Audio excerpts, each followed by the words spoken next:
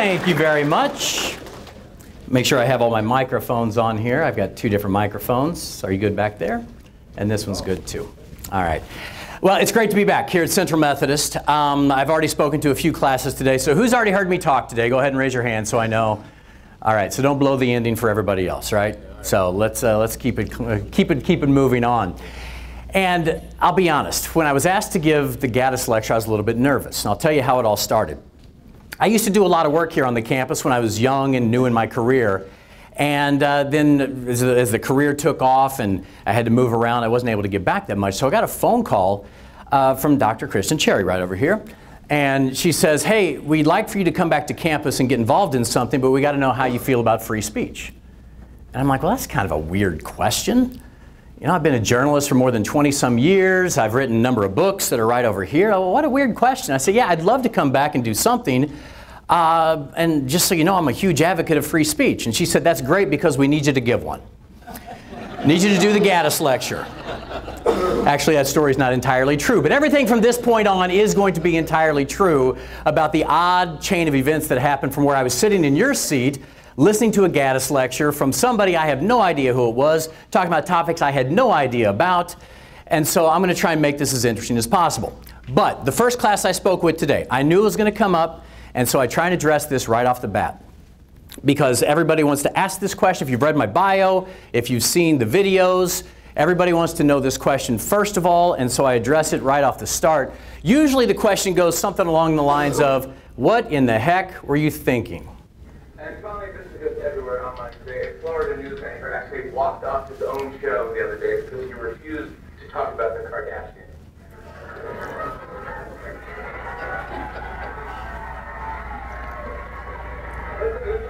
What's this one? I'm having a good Friday, so I refuse to talk about the Kardashians today. You're on your way. I had enough Kardashians. I'm sick of this family.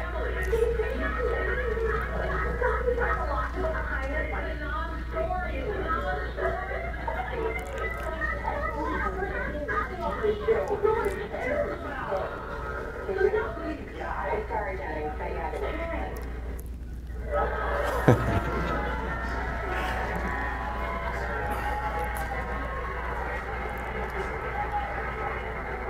Man, he's such a Chloe. All right, so that was more or less the end of the most bizarre 10 to 15 days of my entire life. And people have a lot of questions about how that happened. So we'll get rid of those first of all. First of all, the number one question is, and I got this when I was on, it was either Entertainment Tonight or Access Hollywood or one of those. They said, what do you have against the Kardashians? And I said, I have absolutely nothing against the Kardashians. I just don't think they should be in the news every single day. And kind of the backstory here is our producer had put the Kardashians, some random story, whether it's naming their bunny Bruce or whatever it was, and I finally said, if we get to this story, because there's about a 3-minute block that we had to talk to Jenny, our entertainment correspondent. Looked at my co-anchor and I said, okay, I can't do it anymore. If we get time to do this story, I'm out of here. I didn't think we'd ever have time to get to the story. So, you know, we all have the earpiece. The producer goes on, just as she's wrapping up her other stories, and says, you got more than a minute. And that's when I said, I'm having a good Friday. I refused to do it. And then people who know me, I'm sarcastic, I'm a bit of a cut-up. And so as I walked off the set, you know, I walk off and we have our whole crew there, the guys behind the cameras, and they're giving me, you know, and then you really start getting whipped up, right? So what happened after we got done here, I put it on Facebook, and just thought, well, that was kind of crazy. We'll see what happens. And so I went down to see my wife and my kids. They were down at the Disney water park, and so I get down there, and we're both sitting in these recliner lounger things. And she said, "Are you okay? You seem distracted today." I said, "Did you see the show today?" She said, "No, I was getting the kids out. We were coming down to Disney." And I said, I did something on the set today that I have a weird feeling about, and I don't know how this is going to turn out. And so she said, you know what, no one's even going to remember it come Monday. Forget about it, just have a good weekend. So I decided I'm not going to tune into any news, but I started getting alerts on my phone from people all over the country saying, hey, I saw your video. And I thought, well, yeah, they're seeing it on my Facebook page.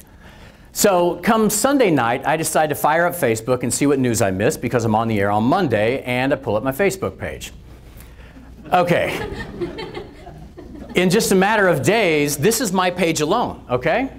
My page alone had 2.8 million views, 5.135 million people reached on my page. Now keep in mind, the Fox affiliate that I worked at, Fox 35 in Orlando, had also posted it. The Fox network up in New York had also posted it. Their platforms are much bigger than mine. And I'm like, oh my gosh, what happened? Well, what happened was over the weekend, some of the weekend cable shows and some of the others like Weekend Good Morning America, they started playing this thing. And it just kept getting bigger and bigger and bigger. So I go to work on Monday and we're on the set. And I said, I'm going to address this issue, and we talk a little bit about it. And while I was doing my own show, every network across the country picked this thing up and had it on their morning show. So on CNN, Chris Cuomo was doing the morning show at that time. He's calling for me to be fired. Right? This guy's so unprofessional, he should be fired. Good Morning America had it. The Today Show had it. Every single station in the country, radio station, everybody, Howard Stern's talking about it. This thing is going crazy. The show's about to wrap up. It's a 9 o'clock hour. I get a text from my boss saying, immediate meeting in my office. Fox execs want to talk. And I'm like, well, this is how it ends. the career's been good. Thanks. I'm going to carry on now and go do something else. So, I mean, I'm nervous, right? You're like, oh my gosh, what am I going to do? I got 2 kids, I'm about to get fired, and this is really spiraling out of control. And we go into our conference room there, and it's me, it's my boss, and a few other people who are in there. And we have one of those space-age phones, right, where people can call in. It looks like a UFO sitting there on the desk. And people start calling in. And there's, you know, one of the legal people at Fox, and then there's the publicity person, the promotions person, the talent person. They're all on this conference call. And they said, John, we saw what happened. I'm like, really? Who hasn't at this point? And they said, we've never had a bigger social media platform than this. Over the weekend alone, we could calculate 20+ million views. Right? Those are the ones, unique views, not, you know, share, right? This is unique people, 20 million people worldwide. It was the #2 story in the Nigerian Times. Right behind a tribe that invaded another tribe. #2 is news anchor walks off the set refusing to talk about the Kardashians. I'm like, I didn't even know there was a Nigerian Times out there, but I'm the #2 story on this thing. And so they said, John, this is what's so weird about this, is usually when things go viral, unless it's a puppy or a laughing baby, right? We all get that. It's a 50-50 proposition. Somebody says something outrageous on TV, half the people are mad, half the people love it, and it goes crazy. We've never seen anything like this that, from the numbers we can see, is 99% positive. Everybody agrees with you. Everybody has had enough of the Kardashians. So we're going all in on this thing. You're getting your publicist assigned to you. She's handling the calls from People Magazine, the New York Times, I mean, everybody. So all of a sudden, my entire day, and I'm not sleeping, right? Because you never know what's going to happen next.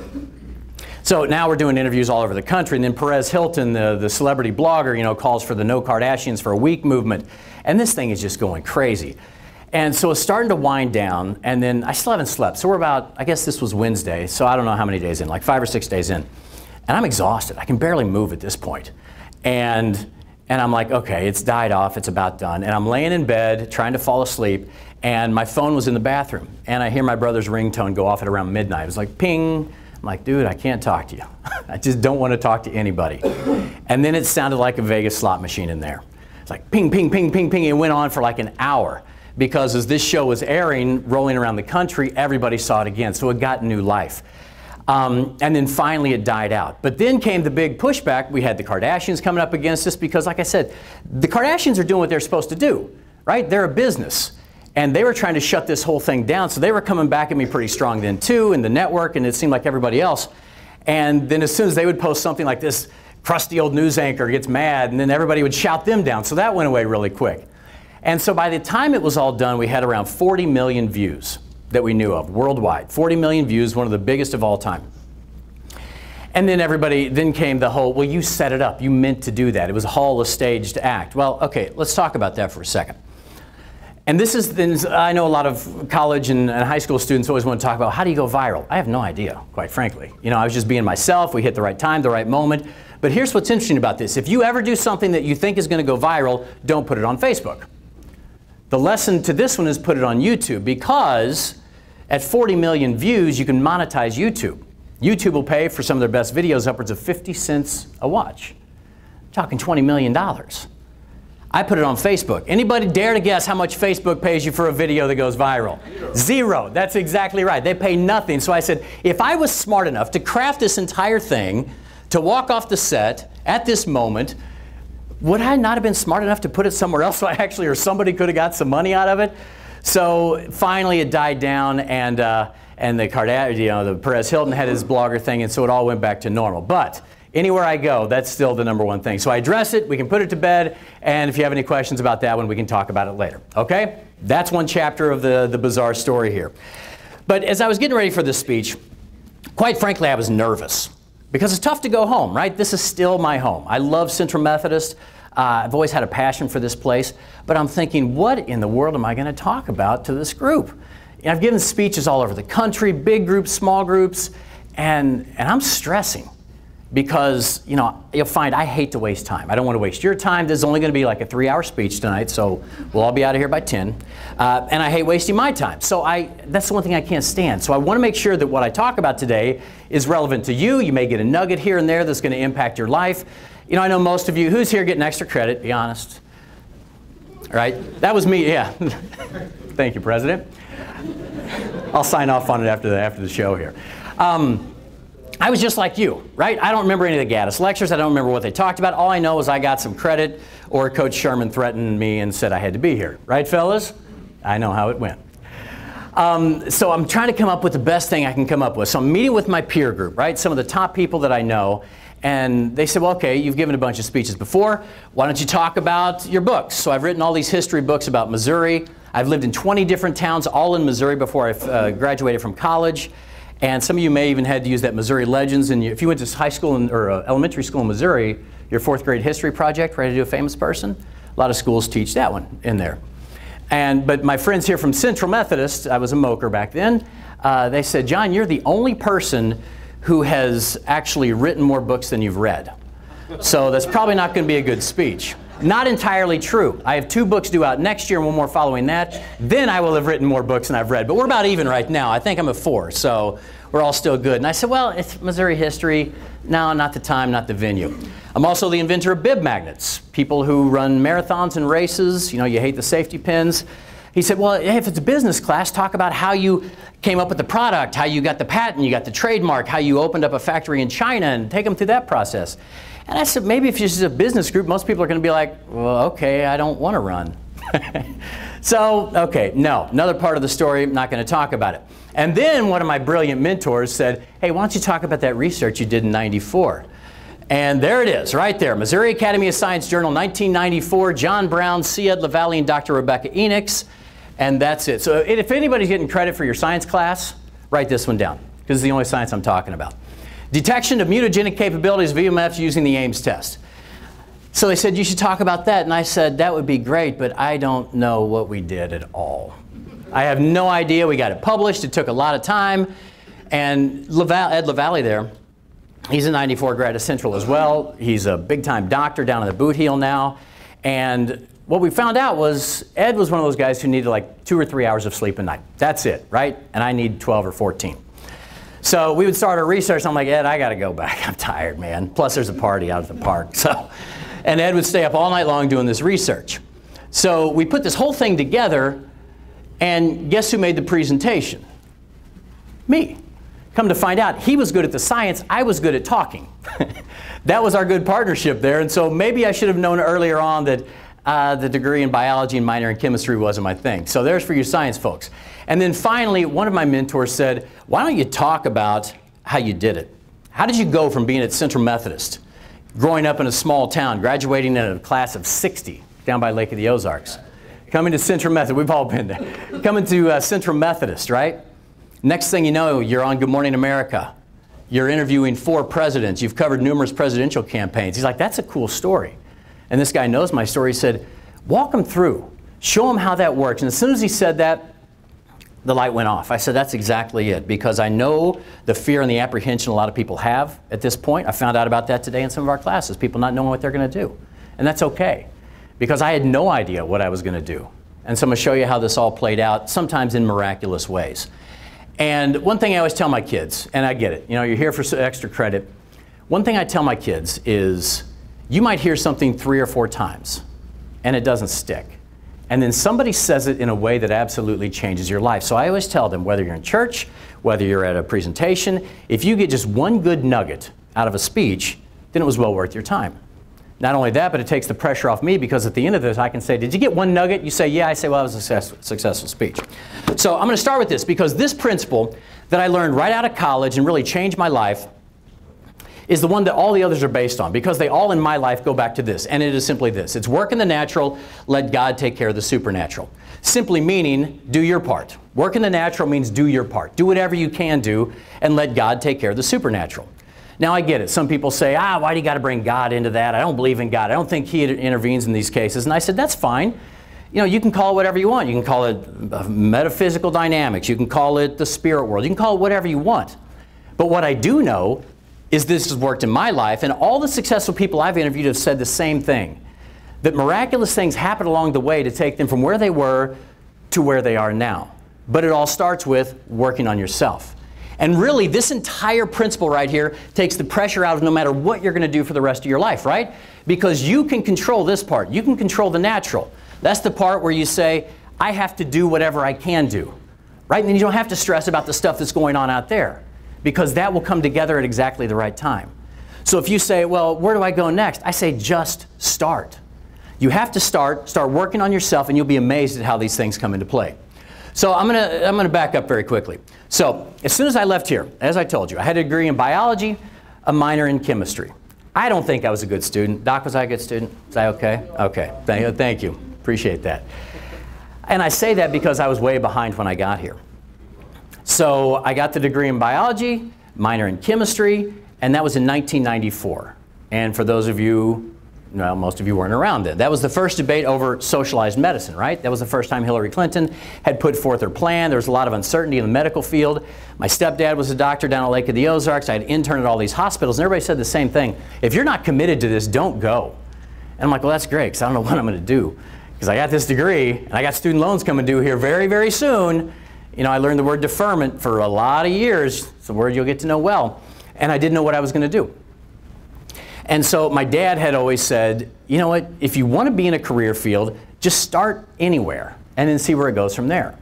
And so I moved back to St. Louis. I got a job at St. John's Mercy Medical Center as a lab transport specialist. It's a big title, which was more or less I was an Uber driver for biology slides. I drove around the city of St. Louis all day long, picking up these biology specimens and slides and taking them back to the pathology lab, and thought, well, okay, I'm in the medical field. But what I found out was I was driving around by myself all day long listening to the radio. And I loved what I was hearing. How people could craft a story. And they'd keep me in my car for an extra 5 minutes when done well. And they'd tell these stories, and it was just amazing. And I thought, you know, I'm okay at speaking. I think I could try that. So I started taking some radio classes. Well, about the same time, one of my coworkers was an actor in St. Louis, and he said, you know what, I have a talent agent. Why don't you stop by and talk to her? They're looking for guys right now that look like us. Just stop by and see her. So I did. So I signed with a modeling, talent, acting agent in St. Louis. And, I mean, you guys are smarter than me. I didn't get it. St. Louis isn't exactly the fashion capital of the world, in case you didn't know this, right? So I signed, but then there's no work. And she said, if you want to make this work, you got to go somewhere. You got to go to New York, you got to go to LA, you got to go to Athens, Greece, you got to go to Miami. You got to find somewhere where it's actually happening. So I said, that's it. I learned this principle from my mentor right after college. I said, work in the natural, let God take care of the supernatural. I'm packing up my car, I'm leaving my house, I'm quitting my job at the hospital. I quit all this stuff, packed everything into my Sunbird convertible, and I headed off to Miami where I had a friend living. I said, here's my chance, I'm going to make it. Well, this was the days before cell phones, okay? So I get to Fort Lauderdale, and I called Dirk, that was his name, and I said, hey, I'm almost there, right? His mom answers the phone. And she said, well, Dirk had to leave. He's in Chicago. His father got ill, and he moved. And I'm a single mom. I don't know you. I don't feel comfortable with you staying with me. All right? So now I have no house. I have all my stuff with me, and I don't have a whole lot of money, and I don't know what I'm going to do. And I told her, I said, I don't know what to do from here. This was my plan. She said, well, talk to Pastor Jose Garcia over at Miami Shores Christian Church and see if he can help you out. So I called Pastor Garcia. And he said, well, we have a missionary room that you can stay in. Now, a missionary room at Miami Shores Christian Church was a broom closet with a cot. That's where the missionaries came in from Haiti, because little Haiti is just a little bit south of Miami Shores. And he said, but you can only stay for 2 days. And you're going to have to figure it out, because we have a missionary coming in, and you're going to have to go. And so there I am. laying in bed. Never forget that night. I'm in a broom closet, for crying out loud, with a degree in biology and chemistry. I have no money. There's no way I'm calling my dad and saying, hey, this great experiment that I went on, quitting my job in the medical field, didn't turn out so well. I'm sleeping next to a mop. So, you know, I'm mad at God. And we've all been there, right? You're mad at something. You're mad at everybody. I'm mad at my car. I'm mad at the mop. I'm mad at the bed. I'm mad at God. I'm mad at everybody right now because, wait a second, I'm doing exactly what I was supposed to be doing, and this is going nowhere. All I've been met with is opposition after opposition. And, you know, it was one of those sleepless nights. I'm like, well, this absolutely stinks. I've blown it. Here I am at this point. I graduated later. It took me 5 years. Not ashamed of that. So I was around 24, 25. And I'm thinking, this is not working out the way I thought when I left Central Methodist. I have a great degree, and I got nothing. So Pastor Jose comes in the next morning, and he says, John, how long are you thinking about staying in Miami? And I said, I don't know. I don't have a plan B right now, okay? I can't even afford to get back home. And he said, I just got the weirdest phone call today. He said, the Sisters of St. Francis, which was a convent group in Miami, they ran St. Francis Hospital. He said, they randomly called me out of the blue. I've never met these people. And they need somebody to watch their house. You want to go take a look? And I'm like, well, yeah, what else am I going to do? So we get into Pastor Jose's car, and we head over to Miami Beach. I'll set the scene for you here. Okay. So this island right here, this entire stretch, this point right here used to be St. Francis Hospital back in the 50s, 60s, 70s. And right across the bay, that right there, is a 20-bedroom house. So the nuns lived in a 20-bedroom house on Miami Beach. And for those of you who aren't familiar, this blue, that is called the ocean. That is called the beach. That right there would be called my house. So they need somebody to watch this place free for 2 years because they're moving. They packed up the hospital. They're in St. Bonaventure, New York. They're getting ready to build this piece of property, this high-rise, beautiful piece of property. That, by the way, was my garden. So they need somebody to watch it free for 2 years. He's like, do you want to do it? I'm like, yeah. One, I have no house anymore. I stopped paying the mortgage when I knew I was coming down here. I have nowhere to go. Yeah, I'll take the 20-bedroom house. So I had a dock that went out into the Intercoastal Waterway. I had this, which was the hospital still there, mostly flat land, where I learned to rollerblade. And Miami Beach was about a mile that way, the mecca of where I was wanting to be. Right? All of a sudden, things are starting to click. I signed with a modeling agency. But here's the problem with that. Right? Back in the day. When I showed up in Miami Beach, that was when everybody who looked just like me, their agents also sent them to Miami Beach. They wanted that Hispanic look, dark complexion. So yeah, you get an occasional job like this one I got for Kodak, but an occasional job means like one job a month.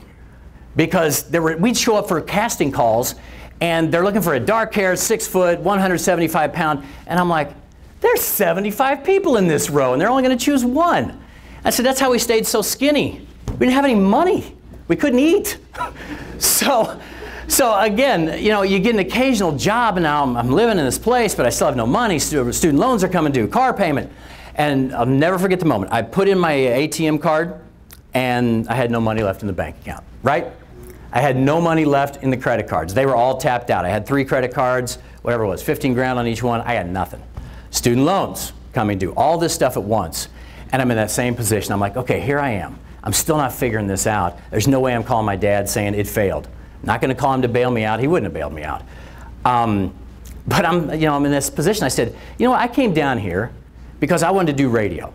So I'm going to go to a radio station. I'm just going to ask for a job. I don't care what the job is. My dad's principle was just go take any job and whatever it is in the field that you want. Eventually the money will catch up. Eventually the opportunity will catch up with your passion. So I went to WQAM radio, which is north of Miami. I show up at the front.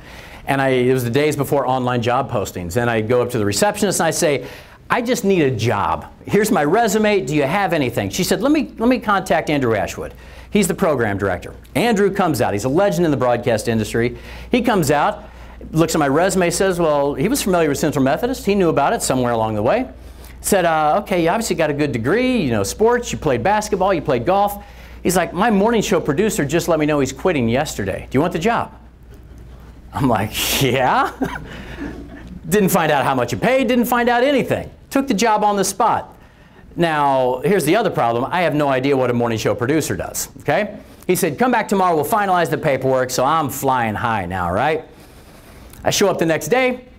Front of the entrance, I said, I need to see Andrew Ashwood. She said, he's gone on business. I don't know why he told you to come back today. He's gone for several days. I'm like, I'm supposed to get a job today, right? I'm here to fill out my paperwork. She said, let me contact Human Resources. Human Resources comes out, and he's like, what job are you going to take? And I said, well, apparently the morning show producer quit, and he offered me that job. He's like, what's it going to pay? I'm like, I don't know. We didn't talk about it. He's like, you took the job and you didn't ask how much it paid? I'm like, no, I just need a job, because whatever you're going to pay me is more than I'm making right now sitting in my 20-bedroom house, which is zero. And he said, well, Andrew should have been here today. So full-time, check. Benefits, check. How about $8 an hour? I'm like, again, that's $8 an hour more than I'm making right now, so yes.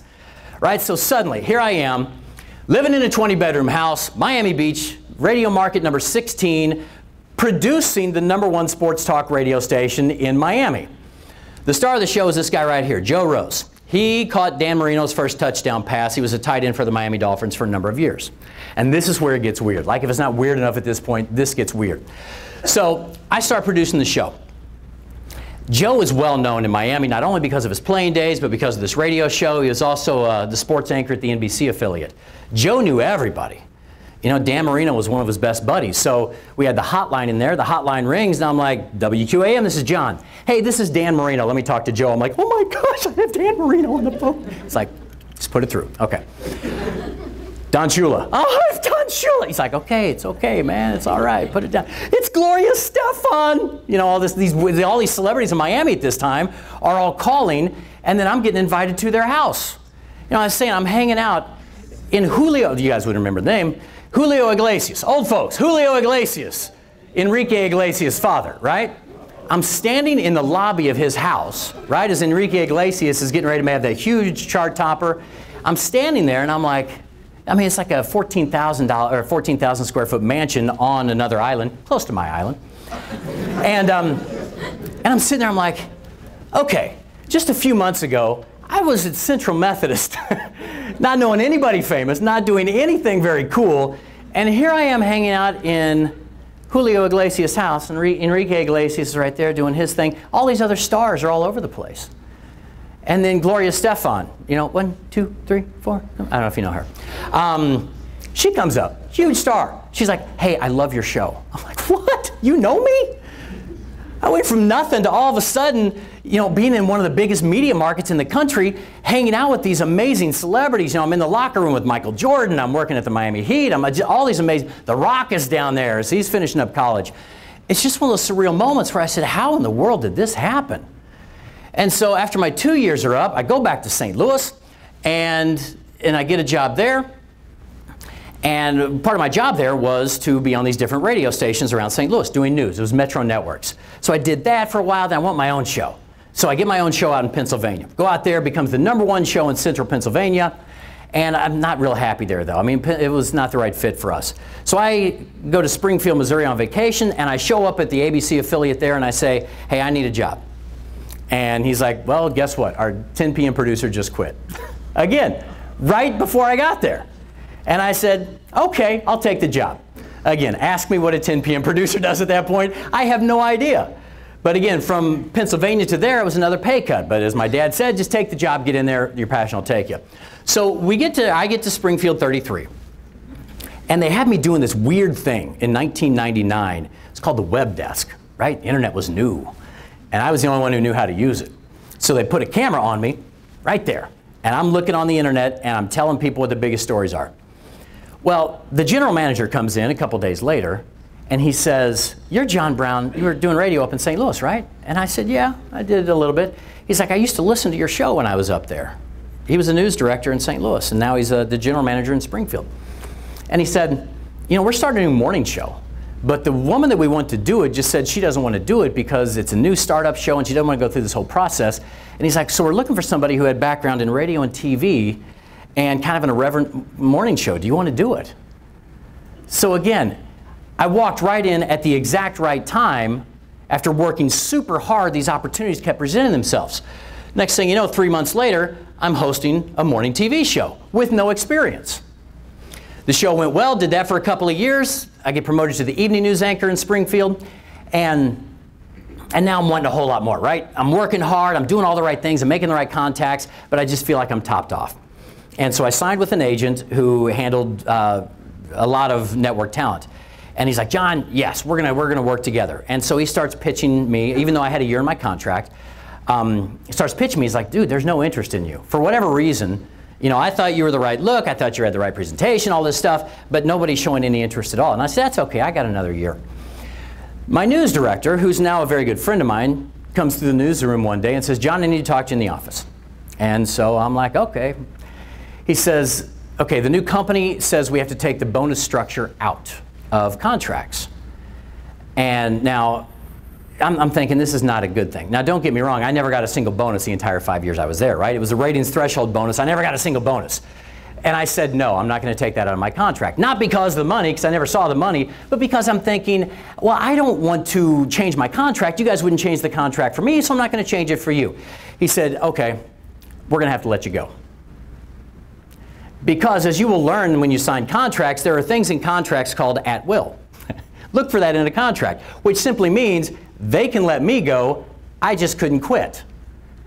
So difficult situation. So here I am again, standing on principle. I'm not going to change my contract to, I have a new baby, I have a wife, I have a new house, I have a car, I have all these things, and I'm about to get terminated in market 73 before my career ever took off. And then I get a phone call. The following day, if I'm lying, I'm dying. The following day, I get a phone call from a radio friend up in St. Louis who said, are you familiar with the Daily Buzz? And I said, yeah, it's a TV show, it's on all over the country. He said, nobody knows this yet, but their morning show host is about to quit. He has a job up in New York with ABC News. And they need somebody like today because they're moving from Dayton, Ohio down to Orlando, Florida, and they're about to be on 100 more cities, and they need somebody in place immediately. I'm like, well, hook me up. So I go down, do the audition. Audition goes great. They hire me right on the spot. Right? I got this job. We go back, look at the contract. Contract was nice. But think about this. Had I not been terminated the day before, I couldn't have capitalized on that opportunity because I was still under contract for a year. So don't tell me there's not something bigger out there that came in and said, this opportunity is about to present itself. I got to make a way. Don't accept that deal on your contract for getting rid of the bonus. And I didn't. And that allowed them to terminate me, which allowed me 2 weeks later to be nationally syndicated, going from Springfield, Missouri, market 73, to hanging out with some of the biggest celebrities on the planet. Living in Orlando, Florida. Much, much better contract. Much, much more pay. And everybody says, well, how did you do that? How did you go from this to this? I said, I don't know. But you know what I do know? When I was in Springfield, I was working hard. I was always working on myself, doing the little things, making the contacts, doing everything it took, because that's the part of the equation that I could handle. The rest of it I couldn't. But the part that I couldn't handle was about to come, and when the two come together, that's when success happens. It's that analogy you guys have always heard. Success is where preparation meets opportunity, right? You can't control the opportunity. That's out of your hands. You guys getting out of college in a year, 2, 3, 5, 6, whatever it might be. You can't control the opportunities. There might be a recession. There might be a presidential race going on, so companies aren't willing to hire. That's the stuff you don't have to worry about. There's nothing you can do about it. The only thing you can do something about is making sure you're prepared. So when those opportunities do present themselves, something like this can happen. And ever since that moment, similar situations have turned themselves around. I've been able to interview some of the top, even the Wiggles. I put that in just for you guys. So I know this generation. You guys saw the Wiggles growing up. That was an awkward interview. My question, because you're kind of, I don't even know if I should go there. So I ask him, it was a little red car, right? The Wiggles are in a little red car. And so I started asking him all kinds of questions about dating in the little red car, and it didn't go well with the Wiggles when they were trying to reach a child audience. So anyway, so it went like that, and all of a sudden these things keep happening time and time again. And as I'm interviewing these successful people as I moved on through my career, I find out they all had the similar stories. So what I'm going to do now, I'm just going to transition to some of the things they've said that all buffer back to this, because these are the things that are going to take you to the next level as you get out of college, and they can also benefit you right now. Outwork everyone else, and here's a hint, it's not really that hard. This goes to an interview I did with John Q. Hammonds. Springfield folks, I know I have one right here. If you've lived in Springfield or if you've ever been to Missouri State, you know the name John Q. Hammonds. Hammond's name is on everything in Springfield, and he just passed away a couple of years ago. I'm doing an interview with John Q. Hammonds. At that point, you know, the list, you know, how wealthy is this person? They had him at like $600 million, right? He was one of the first franchisees of Holiday Inn, built a lot of hotels. And I said, what's your secret to success? And he said, people ask me that all the time. And I say it very simply, I say, get to work. And he said, if you're going to be a janitor in my organization, be the best janitor. If you're going to be my accountant, be the best accountant, no matter what it is. And he said he can immediately tell who's going to make it to the next level, who's going to be promoted to the next level, and who's not, simply by what he called Hammond's math. And he said 8 hours per day, right? You've heard it your entire life. How much do you work? 8 hours a day, 9 to 5. We've heard that. There's even a song by Dolly Parton about it. He said, so think about it this way, John. He said, what if you put in an extra 30 minutes a day? Not that much. You know, that's maybe skipping your lunch break one day and putting in a little extra work, doing a little extra reading. What if you stuck around a little later? You know, instead of going off to the bar and having a beer, or in this day and age, you know, doing TikTok, whatever it might be. I have teenage daughters. I see enough of that. So he said, what if you did that? That's not that much. Would you notice a difference after the first week? He said, probably not. Second week, 30 minutes a day, you're at 2.5 hours a week after the first week. Sorry. That equals about 10 hours per month. Are you noticing a difference? He said, probably not. Most people won't notice a difference after your 10 hours per month, but you're starting to notice. You're starting to get a little more competent in your job. You're starting to know a few things here and there that maybe you didn't know before. And he said, but 120 extra hours per year is what that equals out to. 30 hours per day. He said 120 extra hours per year. That's nearly 3 weeks more per year than you're putting in the people you're competing against. Are you going to start to notice a difference? He said, if I have two people and I both bring them in as entry-level people, the one person's doing the 9 to 5, the other person's putting in that 30 minutes a day, you start to see a difference. That's when everybody starts to notice. And he said, was it really that hard? The odds are probably not. It's that simple to be promoted in his organization. Tony Little, inventor of the Gazelle, he called it continual daily improvement. And he used a similar kind of situation, similar kind of math. And he said, yeah, if you just put in a couple minutes a day, are you going to notice after the first week working out? You might be a little sore. No one else is going to be able to tell. After the first month, maybe 3 months, people say, hey, you dropped a couple of pounds. You're doing good. After a year, you're going to notice a significant difference by continual daily improvement. And he said, again, it's not that hard, but it's just doing little things. And so he said, do you mean to tell me if it's evident in our fitness life, right, things you can tell, where you have more mental clarity, where the clothes fit a little bit better, you know, all these things, right? You have more energy because you're working out. He said, you mean to tell me it's not the same in business? Because Tony Little is a very successful businessman. He said, if you're going to notice it in your fitness, of course you're going to notice it in your performance on the job. So again, just these little things day in, day out is all it takes as far as they're concerned. And that goes back to one of the ones I heard early on. Overnight success typically takes about 15 years to accomplish, because see what will happen is you see these people who spring onto the scene all of a sudden, right? No one heard about them yesterday. Today they're a big star. You see with athletes, you're like, wow, where'd that guy come from? And you know what people will say? Boy, you sure got lucky. I heard it all the time when I got to the Daily Buzz. Wow, you went from market 73 to nationally syndicated on 175 stations. You sure got lucky. You know what they didn't see? They didn't see that I was working 2 jobs the entire time. They didn't see that I was working on my own tape nonstop, the little things, day in, day out, working harder than I possibly could, harder than anybody else possibly could. Because those are the principles I knew that it took to be a success. And so again, you see these people splash onto the scene, but just know that doesn't happen. These people have worked incredibly hard their entire lives, and then finally they get to the point where they're up here and everybody looks and says, wow, that guy's lucky. Here's the next one. Your true character is determined when nobody else is looking. You see, it's easy to be a hard worker, this person told me, when everybody's watching you at practice, right? It's easy to work hard in practice when everybody is watching. What are you doing when nobody else is watching? Are you working harder on yourself than you are on the job? That's when you start to see the big changes here, because, as Colin Powell put it, you can fool people by looking busy, but your performance will always be in relation to the work you put in.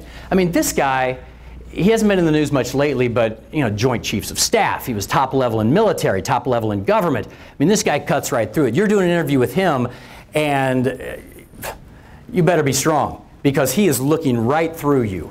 This guy is so intense, and in this interview he said you can fool people by looking busy, but your performance will always be in relation to the work you put in. And here's how he put it. And like I said, sometimes somebody says something and it sticks with you. Somebody else can say the exact same thing and it doesn't. Maybe it was his gravitas. He said, in my organizations, I can tell who's mailing it in and I can tell who's working hard by the moment I see him walking down the hall. I said, how do you do that? He said, the guy who's mailing it in, stealing from me, is the word that he used. You know, I'm paying your salary and you're on Facebook all day, right? Whatever it was back then. He said, I can tell because when I'm coming down to the hall at them, they're like this. Right? Body language gave them away because they know they're not doing the right thing. The subconscious, he says, gives you away because your subconscious says, ooh, I probably shouldn't be seeing my boss right now because I'm not doing what I'm supposed to be doing. On the flip side, he said, I can see who's going to be promoted by walking down the hall because that person stands a little taller. That person's shoes are shined just a little bit brighter.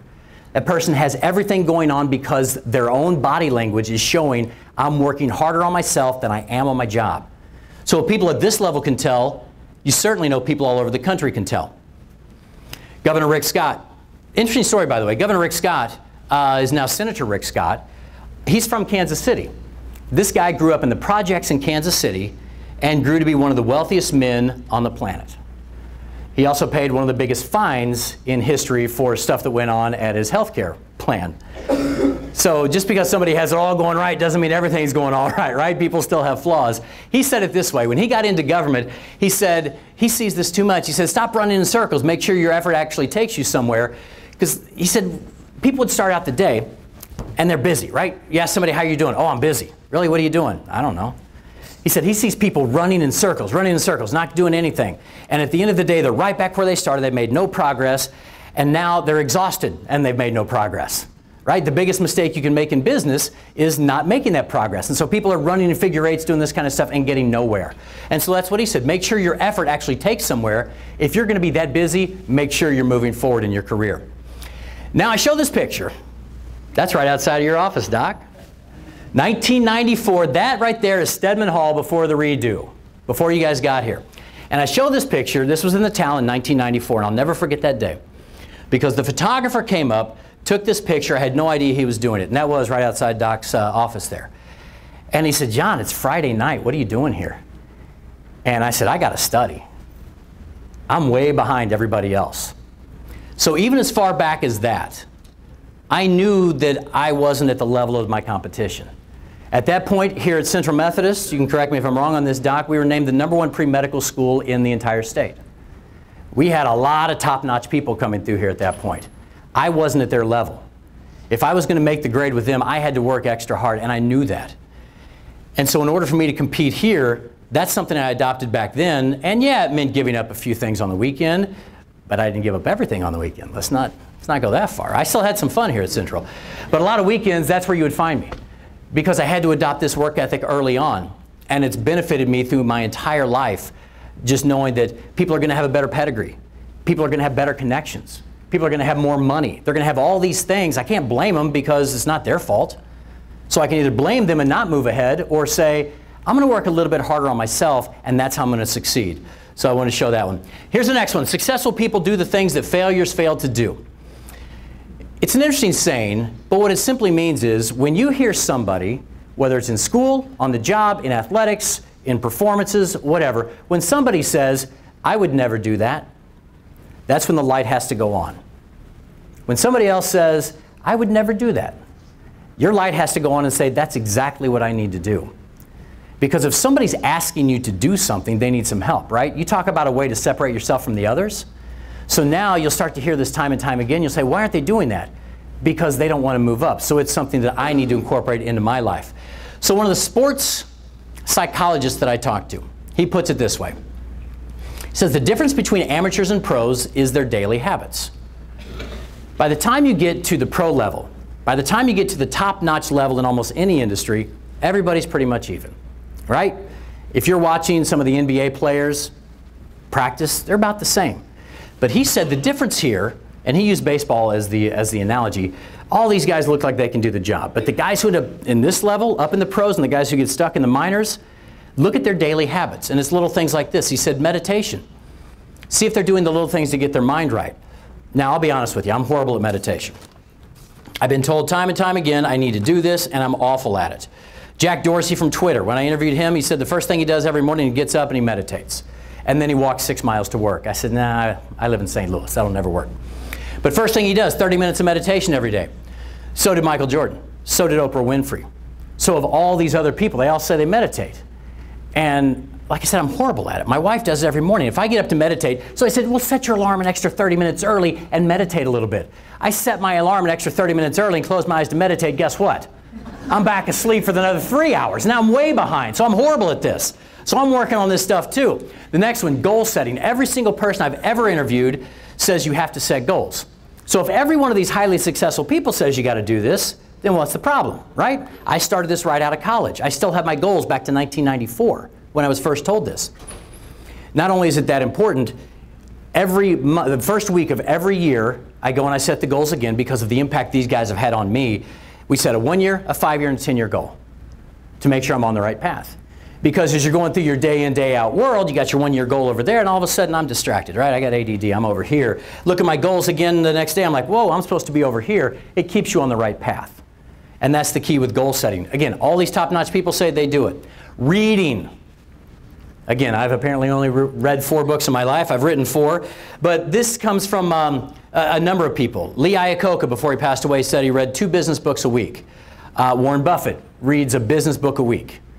All these other great people. Mark Cuban says he reads at least 3 hours a day in his chosen field because he wants to move up. So if they're doing it, what's the problem, right? It's these little things that start to set you apart. And then almost all of them say, you know, diet and exercise. We all know that that helps you. So again, these are just basic things, right? Just throwing out a few ideas. If all the top-notch people in the country say that they do these things, then those are probably some things that we ought to adopt. And after I've heard it time and time and time again in all these interviews with top newsmakers and celebrities and athletes, it starts to sink in. You say, wow, you know what? That stuff really is that important. I bring this one up. I was going to leave this out because it's kind of redundant, but I have to tell the story about Lou Holtz. Excellence is the key to success. One of my favorite interviews of all time. If you guys aren't familiar with him, I've interviewed him several times. Lou Holtz was the legendary coach at Notre Dame. One of the best college coaches of all time. You spend an hour in his presence, your life has changed. It's just one nugget after another. And I love what he said here. Because this made sense to me because the way I sometimes practiced when I was on the basketball team and everywhere else. He says, practice doesn't make perfect, perfect practice makes perfect. And he used it this way. He said, if you're practicing all day long, but you're practicing wrong, are you getting better? He said, how are you going about your day in, day out tasks? He said, perfect practice is what makes you perfect. And here's why. He said, when it becomes natural on the field, you don't have to think about it when the stress is on. Your body just reacts in a perfect fashion. He said people would watch our practices at Notre Dame, and they would see us run a play, and everybody would say, that's a pretty good play. Lou Holtz would see something so minor, he would stop the play, and they would do it again. And you're talking what? You guys, a few football players here, 100-degree heat, you're doing 2-a-days. He's stopping every single minute to redo a play until it's perfect. And then he says, once we have it perfect, we run it perfect time and time and time again. And he says, because at that point, excellence not only becomes the culture, it becomes the expectation. Simply meaning, as a leader, as you guys will be in your fields, as a leader, you don't want to have to teach people every single day. You want to set the expectation that when you're there, the people behind you are still going to act in a perfect fashion. Coach Sherm, who couldn't be here, hi Julie. Coach Sherm is on his way back from Springfield, right? If he knows that he has put the right culture into the players, if he has to be gone, he knows that they're going to continue this because it's become the culture, it's become the expectation. That means the players say, well, wait a second, we're not just going to mail it in, we're not going to kick balls around here, we're not going to throw them underhand, because this is our expectation. We perform at such a high level, that's the way we do it.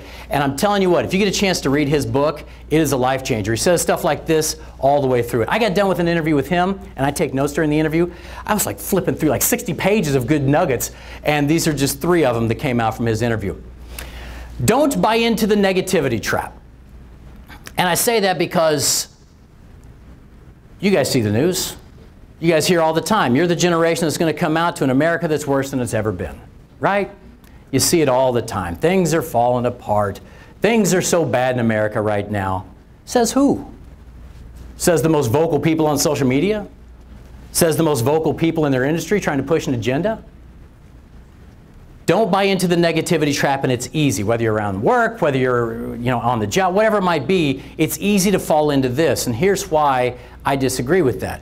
Earl Nightingale said, "This is the period of time that man has dreamed about since the beginning of time."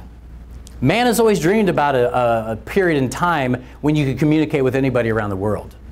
Man has always dreamed about a time where you could get on a plane and be across the world in just a matter of hours. Now, I didn't interview him because that was like 1900. I'm not that old. But yeah, I mean, it makes this point that just think of all the things that are around us right now, that things that we didn't even think would happen. I mean, think about Hyperloop. I don't know if you guys have followed this. We're getting ready to open, if we get it, a train system that's magnetics that goes from St. Louis to Kansas City in 30 minutes. And you can hold a cup of coffee. It's right around the corner. People couldn't have even imagined that. You can communicate with anybody. You guys can get on the phone right now and see your mom, your dad, or anybody, right? These are things that even when I was here, we dreamed about. And now we're experiencing these moments in time, and yet everybody's saying, wow, America's falling apart. Is it really? Chris Hogan, author of Retire Inspired, one of my very good friends, he says this. He says, if you think times are tough in America right now, you need to have a talk with Grandma. And he said, think about what my grandma went through in the South. And he tells you stories about what his family's experienced, and you're going to say times are tough right now? You need to call Grandma and see what's going on. I'm writing a book right now where I'm laying out the case that this is the best time ever to live in America. And people completely disagree with me. I've interviewed people who said, you know what, I got rich when there's a Republican in office. I've gotten rich when there's a Democrat in office. I've gotten rich when there is a recession going on. I've gotten rich when things are going well. So why is it some people continue to do well? Think about this. Access to education. In America today, pretty much everybody has access to education. If somebody wants to go to college, you can pretty much find a way. That wasn't always the case. Standard of living. People are driving some pretty nice cars, living in some pretty nice houses, right? I could show you some of the shanties I grew up in. And now you don't see those anymore. People have access to a better standard of living. Overall health. I mean, think of some of the things that they're doing right now. This is one that blows me away, right? I even have family members who believe this. I don't have the watch on right now. I have a watch that tracks all my vitals, right? It tells me if my heart rate's up. It tells me how I'm doing with my blood, everything, right? So I have a family member who says, that's the man right there. See, they're taking all your information. They're going to find out that you're something, and they're going to cancel your insurance. Okay, that's one way to look at it. Or you could look at it like the guy that we just did a story on who was wearing his watch that told him you're about to have a stroke. Right? Which way are you going to look at it? Is it an invasion of your privacy, or is it moving forward in the right direction? Crime. So much crime in the news. How many crime stories do you think we do? I'll give you the numbers. About 10 crime stories a night, right? A city of 2 million people. So somehow we found 10 people doing the wrong thing. How many people are doing the right thing that entire day? Right? That doesn't make news. Yet we see this stuff and we think everything's falling apart. Crime rate's actually way down since the mid-1990s.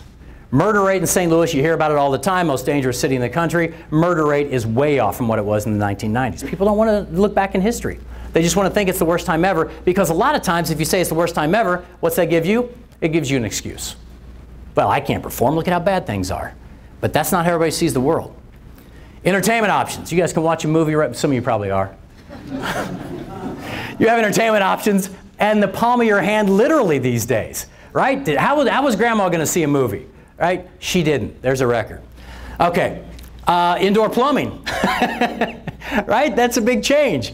You guys have always been around that. Some groups I talked to didn't always have indoor plumbing at that point. Women in advanced careers. Sure, if you're looking at law school or medical school, you've seen those numbers. There are more women than men in medical schools and law schools across the country right now. African American business owners, like Chris Hogan says, there are more African American business owners in the country right now than there have ever been, and the fastest growing group of millionaires in America today are African American small business owners. So again, how was it 60, 70 years ago? So I challenge you on this one. I know it's tough. I'm in the news business, for crying out loud. I see it all the time. Don't buy into the negativity trap. Dr. Benjamin Akande, he put it this way. He was the president over at Westminster. Now he's at Washington University. He told me this. He said, John, nobody's risking their life to get into France or China or Russia. People are literally dying to come to America. So when you hear stories like that, you see what people are doing just to get here. Yeah, I know we got problems. I know there's a lot of stuff to work on. But You know, it's probably part of our fault by focusing on the negative so much, but you have people like him who came from Africa. He's seen what it's like other places. That's his perception on it. I believe him. Next one here, this is kind of a news thing, but it also works for you as well. Always question the source. And here's why. Because in any walk of life, whether it's in the news business, whether it's in your own life, everybody's got spin, everybody's got an agenda. Yes, mom has an agenda. Mom wants you to act a certain way. That's spin in the news business, right? So no matter who tells you something, you just got to know that they're going to try and spin you. My boss used to preach this all the time. This is Newt Gingrich. He was the Speaker of the House during the Clinton years, during the impeachment, one of the most brilliant people you'll ever meet. I get a chance to do an interview with him, and this is where the light went off for me. I said, okay, Mr. Gingrich, I'm going to ask you these questions. He said, you can ask me whatever question you want. I'm going to give you whatever answer I want. Like, really? You can do that? And now when you watch the news on the weekends, the political shows, you're like, oh my gosh, that guy didn't answer a single question.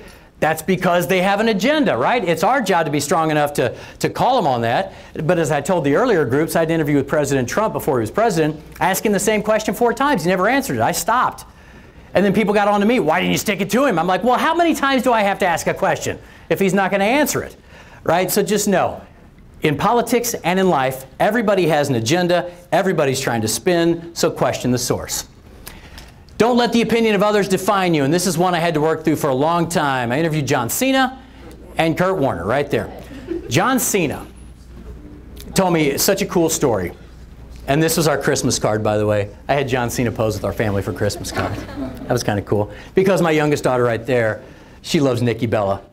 If you watch wrestling, you understand that whole conversation I just had. Yeah, right. John Cena said, as I was coming through the ranks, everybody defined me as a dumb jock. Everybody defined me as a wrestler. All I was a wrestler to them. He said, I didn't see myself that way. I saw myself as an entertainer, as a smart entertainer. And he said, had I bought into what everybody else said, when my wrestling career was over, guess what? I was over. But he said, that's not the way I saw myself. So as I was wrestling, I was working on my business life. He was working on all that stuff that nobody else could see, and now you see where he is. Kurt Warner, if you don't know his story, one of the best interviews of all time. Kurt Warner, Super Bowl winning MVP for the St. Louis Rams. After he graduated from college in Iowa, a lot of people have heard the story, he was stocking shelves at a Hy-Vee grocery store.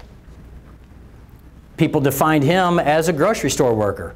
Dumb jock, washed up, already did your thing, time to move on to a career. Work at the grocery store the rest of your life. He says, as I'm stocking shelves, I'm seeing myself as a Super Bowl winning MVP quarterback. He never gave up on his dream. Sure enough, opportunities came about. He was the backup quarterback the year the Rams won, if you guys don't remember that. The only way he got in was the starting quarterback got injured, Trent Green from Kansas City. Kurt Warner had been working on himself the entire time. When the opportunity came about, guess who was ready? And he didn't allow others to define him as they saw him. He said, no, that's not me. And I turned to this. And I haven't told this story. Doc, you probably don't even know this one. Sometimes it's hard for me to tell this story. So I moved around a lot. Like I told you guys, I lived in 20 different towns in Missouri all before graduating. And I moved to one small town, and I was struggling in school. And so back then, they didn't do testing. They put me in a remedial class. They called me slow. So I sat in a little room down by the cafeteria, and I read by myself. And I'm like, well, that's why I can't understand things. I'm slow. I'm separated from my class. I'm down in this room. Maybe that was a sign, because the room I was in also had mops and brooms. So it's a sign of coming attractions. So there I am in this room trying to learn the remedial math, learn the remedial parts of speech, all this stuff. And I'm like, boy, I'm dumb. I don't know what I'm doing. Years later, my mom said, you know, that was so weird that happened, because we had your IQ tested and you tested very, very high. You were almost in the genius level. I'm like, well, I wish you would have told me that then. Here I am defining myself as slow. But you see, what happened was we bounced around school so much, we didn't have standardized education back then to where things were taught in a certain fashion. We bounced around, well, it just so happened I missed all the parts of speech. I missed a lot of math concepts. I got the states and the capitals like every school I went to, so by my 4th school in 6th grade, I certainly knew states and capitals. For whatever reason, I had that at every school, but I missed this other stuff. But early on, they were saying, well, you're just slow. And so you start to say, okay, well, maybe I am. So maybe I'm just going to focus on sports. I'm not a good student. I'm not a smart guy. So this is my reality. I'm slow. And you know how long that sticks with you? A long time. But what I decided even as a kid, and I've adopted this my entire way, and when I heard it put this way, I said, well, that's kind of what I was doing and didn't even realize it. Use the difficulties and failures as motivation. And that's probably why I went through this program. That was pretty much over my head. Even though I did fine, like I said, I had to work really, really hard. Because I think I wanted to prove that I wasn't stupid, right? Everybody has their own thing. You know, you're the small town kid, you're the fat kid, you're whatever. And people have defined you your entire life, and that can hold you back for years. And it's not based on evidence. That's the dumb thing about the whole thing, right? The evidence actually showed my IQ is incredibly high. But what did I do? I bought into what someone's opinion of me was. And I let them have complete control over me, which impacted my life for 15, 20 years. And I still joke about it. But it was not based in reality at all. How dangerous is that in your own life? To where you believe something that's absolutely not true, but somebody defined you, and they weren't being mean, they didn't know, right? That was in the 70s when this happened to me. They weren't being mean, they weren't trying to call me a slow kid. That's just, I mean, the kid can't read, right? He doesn't know his math. You go to the slow room. Okay, I'll hang down here and play. So that's why I say be very careful, because this stuff is hard to break, and it goes back to the one before, right? Question the source. Who's told you what you are? Who's defined you in this way? And you might think it's an odd story, and you might think you're the only one going through it. But when I've interviewed so many of these great people, they all have stories like this. People defined them as something early on that took them a long time to break out. So that's why I say you got to think about it. What do you think of yourself? Is it true? Who told you that? Question that source. And use those difficulties and failures as motivation. By the way, can I give you one other little nugget here? Like I told you guys, this book right here, Missouri Legends, that was the first book that I ever had, came out. That's now being taught in the school that told me I was slow. Right? I mean, that's pretty cool. I found out they're teaching my book. Oh, you're teaching the slow kids book, huh? Again, I didn't get bitter. There's no reason to get bitter. You know, the whole don't get bitter, get better, right? Use that as your motivation, but you can't blame others for cases like that. And I'll leave you with this. Take life seriously and know your why. Life is short. I know when you're in this has been a long hour for some of you, I get it. Life is short. Like I sometimes say, I feel like I'm closer in your age group than I am to retirement, but that's not true. It's gone so fast. I feel like I should be hanging out with you guys down on the square tonight. Right? After this. So again, take life seriously, because if you're going to have to work for a living, and let's be honest, most people are going to have to work for a living, right? Be the best employee you can be. If you want to be a stay-at-home mom, a stay-at-home dad, be the best one you can be. It's really that simple, and know your why. And I'm going to tie a little Disney in here to wrap it all up, because Walt Disney is from right here in Missouri. I've done a lot of work with Disney over the years, and their approach to business and life is so unique that when you hear how they do things, it's, again, light bulbs going off. One of the executives I spoke with from Disney said, our reality is that we take everything very seriously, no matter how small. So here's how this plays out in real life. So the show up there, we were getting ready to unveil one of their new rides, right? So we did our whole morning show at Disney. We're down there at 3 a.m. because it's a morning show. And I see them cleaning up the streets, right? I'm like, wow, people are going to love this video. I'm getting ready to do some social media stuff, show people Disney after dark, right? You're going to see some stuff. So I see a street sweeper going by and somebody, cleaning up a building, and I snap the picture, right? Disney magic. There's a security guard right over my shoulder. I'm like, whoa, where'd you come from? He said, did you just take a picture? And I said, yeah. I said, this is going to be good on social media. He said, I'm going to need you to delete it. And yeah, I was a guest. I wasn't going to do anything. I'm like, okay, sure. I said, but why? He said, because we don't want people to see this place when it's not perfect. Do you want to blow the illusion for millions of kids around the world? I'm like, no, I don't. I love Disney. Why would I do that to the kids? But something as simple as that, right? The security guard has bought into the culture that everything has to be done in a perfect fashion, that even me doing something as simple as taking a picture of them cleaning up trash was off limits. We're getting ready to do this show right here. This was the grand opening of Star Wars Weekend when they first started that. There were some people doing some stuff back here. They were still getting the park ready. The guy who was overseeing us from Disney says, we got to stop this. We're about 30 seconds from going on the air, and we have the guy from Disney saying, you guys are not going on the air. We're on their property. There's not much we can do about it because it wasn't perfect. And he said, we have to do that. It has to permeate the culture because that's people's expectation when they come to Disney. You don't come to Disney to see a bunch of trash laying on the street, right? Here's one of the stories that, that I love. So I've written a couple of books, Walt Disney's in some of these books. One of the most amazing stories about Walt Disney is the way he designed the Disney parks, right? He wanted things to always look perfectly. So the one thing he didn't want was for there to be trash everywhere. So what Walt Disney did was he stood at the front and he handed kids candy. He wanted to see how far they would walk before they threw it on the ground. So you have kids, you know, and adults, you look for a trash can, you got one of those huge turkey legs, you're like, oh, there's no trash can, right? Just drop it. So they started tracking to see how far people would go. They came up with 27 steps. People typically walk 27 steps with a piece of trash in their hand before they throw it on the ground. So when you go to Disney today, anybody want to guess how far apart the trash cans are? About 27 steps. Something as simple and as minor as that, he said that's important because we have this aura that we're trying to project. And we can't have a little stain messing everything up. He took it that seriously, and that's the culture that's permeated the entire operation.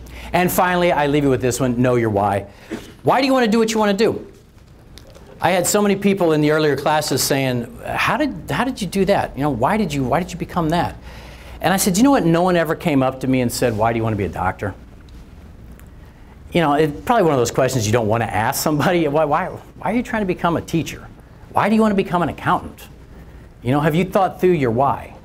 Do you know why you're pursuing this path?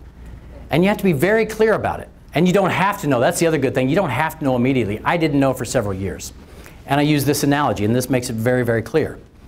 See, if you know your why, if you know where you're going, it's just like having a destination, right? We've talked about goals. We've talked about the procedures. So if I'm in New York, and I say I want to get to LA, all right, there's my why. So how do I get there? Well, I have to get a map. I have to find out how to get from New York to Los Angeles. Okay, I have the map. Then what do? I got to get moving. Because a lot of times what you'll find as you go through your career is you'll find somebody who says, yeah, I want to go to LA. Do you know how to get there? Yeah, I got the map. But I'm going to sit here on the couch because there's a few obstacles in the way. Right? Some people say, well, I'd like to go out there, but you know, I'm going to wait until all the lights are green to drive all the way across. I'm going to make sure my path is easy. You know, I'm going to go down this path because I understand this and my parents like it and everything else, and so I'm going to go down that path because all the lights are green. But what you find out is you're never going to find all the lights green from New York to LA. You have to get up, you got to start moving, you get to this one, lights green, you move on, you get to the red light, you get to a detour, you say, oh, I got to go down towards Dallas. You get there, oh, my goal's over here, you're back on the right path. And what happens is along the way you pick up new experiences, you pick up new opportunities, you meet new people. Some guy says, hey, try the taco joint down on Rodeo Drive, it's fantastic.